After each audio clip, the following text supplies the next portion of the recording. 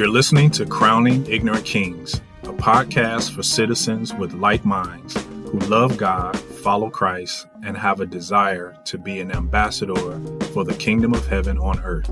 We are John and Charlene Donelson. We're teachers building a kingdom community. Thank you again for joining us. Now let's adjust our crowns. We do the same thing. Our words carry power. Right. He speaks what he wants to see. And I was trying my best. I've been taking notes. For those of you who are not familiar with us, we're both teachers. We both have a lot that we could share. And I don't want to interrupt her train of thought. So I was taking notes and some of the things that she was pointing out. And it was all good. But just to that last thing that you were talking about, I wanted you to get to that point. Because you mentioned it earlier that the subconscious, we don't understand how powerful it is and how powerful our words are, and that it doesn't know when we're joking. But when you brought that point up, I thought about, for those of us who are familiar with computers and electronics and things like that, when I was in school learning about computer repair, we got to a point, there was a term that they gave us. It was GIGO, G-I-G-O, and it means garbage in, garbage out, because so many times people who don't understand computers, or they're typing away and they're angry at the computer because it's not doing what they want it to do, but the computer is only going to do what you ask it to do. So when you're programming it and you're typing in all these things, it's only going to get what you ask. And that's the same thing as our subconscious. It's like our mind is so powerful, but it works in conjunction with our soul, with our spirit, and with our body, our mouth. So when we believe something, or whether you do it without realizing it, like we say, subconsciously, and you say something that's, even though it may not be an agreement, or you're joking, your subconscious is activated on what you said. So you're going to get what you said. So if you're constantly saying, man, I'm broke, I don't have, I can't afford this, that's the situation you're going to find yourself in. That's what you're shaping that world to always afford you or have you in a place where you never have. Right. So that's why, the word tells us, it's like, speak those things that are not as though they were. You say, well, I'm a millionaire in transition, or, I'm a millionaire and the money just hasn't been transferred to my bank account. So, something positive, just to kind of train your mind and your subconscious that I'm in a different state. What I see is just a fact, temporary, but that doesn't mean that that's the truth about my whole situation. So I'm wealthy, but I may not have it in my hand at the moment. So you just got to say it, just flip it that way. So even though it's a joke and you understand, your subconscious will say, well, he said he's wealthy. She said she's a millionaire. So let's bring some things closer. Let's draw some things to their into their atmosphere, to their area. Let's introduce them to some people, or But that's how it works. It seems strange, but yeah.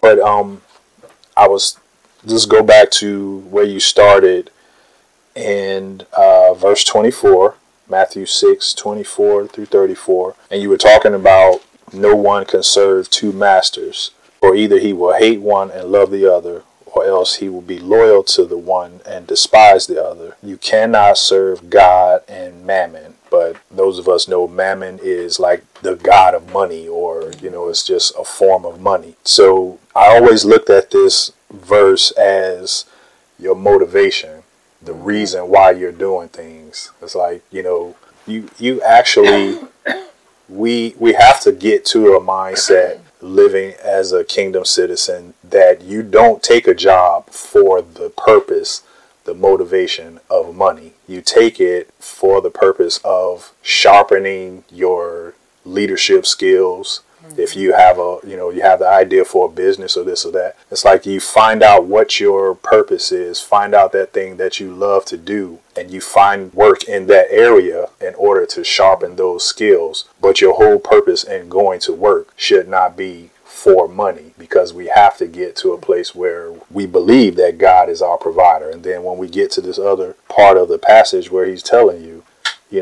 why are you worried about this stuff? You can have a concern, or you plan for it, you prepare, you can have a reasonable concern, but when your concern is out of balance, then that's when you begin to worry. That's when you get into fear, and then your mind starts to put things in your mouth like, I don't have enough. And then it comes out your mouth. And then because it's coming out your mouth, because you're looking at the situation and not realizing that God is my provider. So instead of saying, this is the situation, but God is my provider, and you're going to get what you need, you'll say, I don't have, what am I going to wear? What am I going to eat? But you brought out a good point earlier.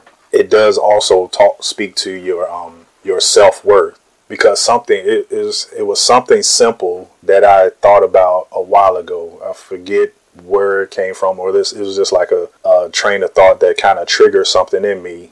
When you start thinking about your identity, your self-worth, your self-confidence, when you're looking at God as your father and your provider, I had this question came up in myself. You're questioning my character. God was like simply saying, okay, so you're saying that I'm a deadbeat dad? Yeah. I can't provide for my children, or I've promised you things, or I've shown you things to come, or that, something as simple as what you're going to eat today or having clothes. I know you need these things. So you're questioning my character. If I say something, it's going to happen. Even though you don't see it right now, your confidence and this and that brings on that fear. And then you start saying the opposite, and then, having pity parties, Mm-hmm. So this is probably where Jesus catch them at. You having a pity party worrying about what you're going to eat and, where you're going to live. I know you need provision, you need shelter, all these things. No, you go out into the world and you practice your skill. I told you you're a teacher. I told you you're a medical person. I told you you're a political person. I told you you're a business owner. You go out and you practice those skills in that area, and I'll provide. I'll make sure that the money that you need will be provided. I have some more things, but we're going to take turns. And I was just thinking that by him telling them these things, is like he can see where the focus is. You're so concerned about your life, what you're going to eat, drink, live, right. All these things, that the focus is not on, your purpose and the things of God and expanding God's kingdom in the earth. So when the gospel of the kingdom, which is the kingdom, Christ coming to inform them about the kingdom of God. Right.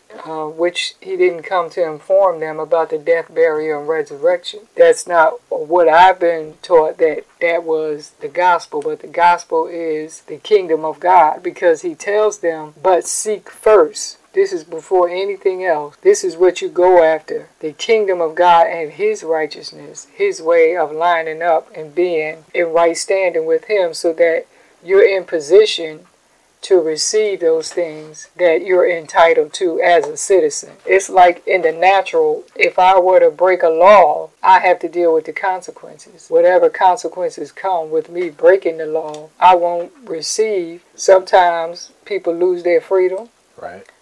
They may have to be incarcerated for a certain amount. It depends on whatever the crime is. Or a person may be fined where they have to pay money, or they might get limited jail time on weekends or whatever. Or it depends on whatever the situation was as to what your punishment or consequences are. So you kind of look at that with kingdom.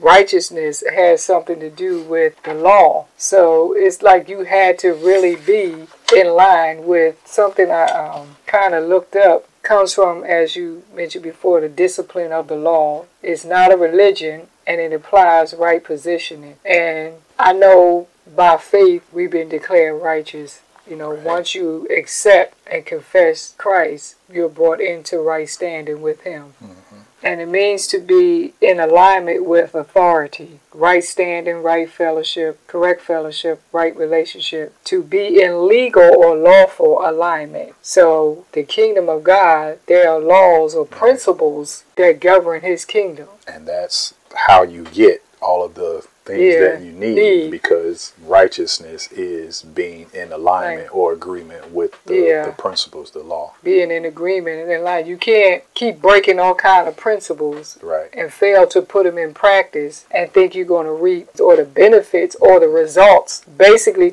you have to put these things into practice. You have to practice the principles. You have to learn of my way, my thinking, and how I do things. All these things are guaranteed. But there's a way to get it. To get how, because this is how we live. Right. He's telling you the process right there. All of this in the same passage. Thank you for listening to Crowning Ignorant Kings, where we are cultivating a kingdom community. Please sign up for our podcast. Download, like, and share. Look for us on your social media platforms. If you'd like to reach out to us, please send us an email at crowninignorantkings@gmail.com.